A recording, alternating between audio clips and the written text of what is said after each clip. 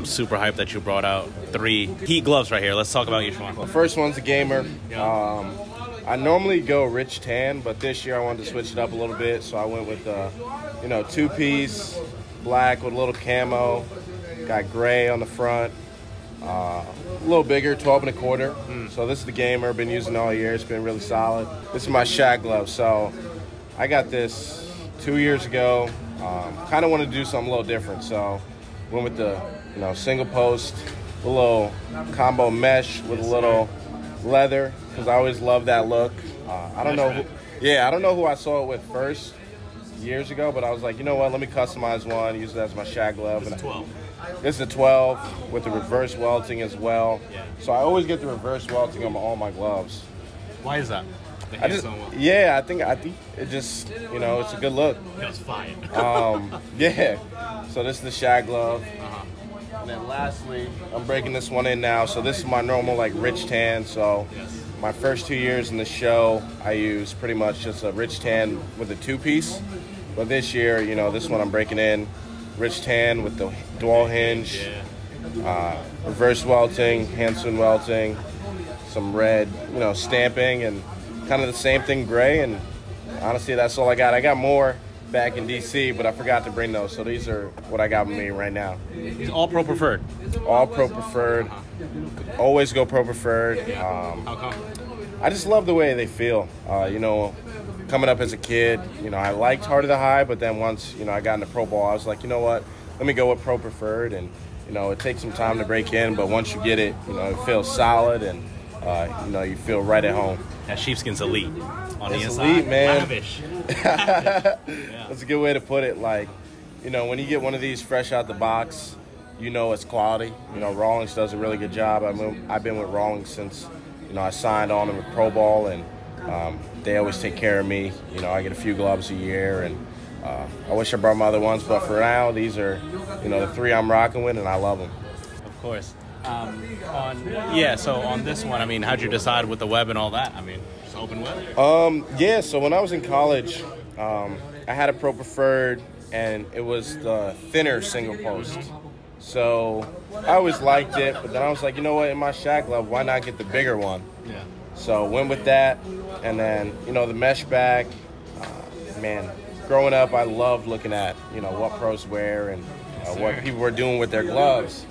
So I wanted that mesh back, and then kind of just add a little flavor with the camo, and then the hand welting, and I'll be shagging a little bit today, so this is, my weapon of choice. This is a deep cut. I don't know if you're gonna catch it, but like that's given the Troy gloss. Okay. Yeah, the Pro Troy. Yeah. Hard. Yeah, this is exactly like that. I think wasn't his like he would go with like rich tan or a tan kind of web. Yeah. So who knows? Maybe next year, I'll switch it up, get maybe, this color, but this model, and make that my new shag glove. We'll see. And then the fur. A lot of infielders and outfielders, like on the inside of the wrist, they be going with like that dry fit material or whatever. Yeah. But yeah, the fur, come on, man. You can't beat it. You can't beat that. Like, on my gamer, it's a little worn down. Of course. But, that's expected. And then this one, is brand new, ready to get used. But when you were growing up in the New York area, where were you shopping for your gear? Man, I would honestly get a lot of stuff off eBay. Yeah. Because there were always good deals on eBay. And then MLB Pro issue. I would try and get the most elite stuff off there, and then like baseball pants, wherever I could find a cheap pair of pants. Cleats would rock New Balances or Nikes or whatever. Now I'm rocking Adidas. But yeah, honestly, would just kind of scavenge the web and see what I can find. On that same note, do you remember your first real glove growing up? First real glove. Yeah, of course. So it was a modified trapeze, Heart of the Hide. I don't remember the model, but it was like it was a black with maybe a brown lacing, 11 and a half. Yeah. And it was passed down from a family friend, and it was the first real glove I had, and I used it for so many years, and I took care of that thing. Anytime I see a modified trap, I for real always think of Pedro Martinez.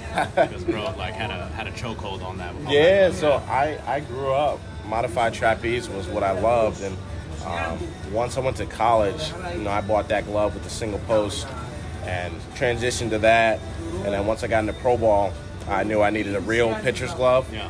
So I actually had an Easton glove for a while, one of their like limited edition joints that they released, and then signed on with Rawlings, and then that's when I started, the whole rich tan 2-piece, and then rock with that for a while, and then now rocking with this one, for the time being. So when I was growing up, also like following what pros were, everything, and it was crazy when he hit me up to do some work. I was like, yo, this is wild. Like my Grail glove was like the Tulo, like the Pro TT, and before that it was the Adam Kennedy joint, AK2. So that was my Grail glove. Did you have a Grail glove when you was growing up? Yeah, so for me it was probably the TT2. Yeah. And then if it wasn't the TT2, it'd probably be. I really enjoyed like the iWebs that they came out with. I don't know the models off the top of my head. I think it was like the NP5 or the Belche model, because it was like wide. Yes. The TT2 was good. Flat. But it was flat, it was narrow. Sure was. So it was like, you had to really, really break it in to get that wide pocket that you want, because I played, shortstop for, majority of my life until I became a pitcher. Yeah. So I really liked that flat web, and then, once I got drafted and started pitching, pretty much just always go with the stock 200 model, because you can break it in however you like, and they've always been solid. Yeah, with the Tulo, you have to be perfect. Yeah, because it can get really narrow. Like, this one I would say is pretty narrow, but also like, I've stretched it out to where, the laces. You got a Tulo breaking.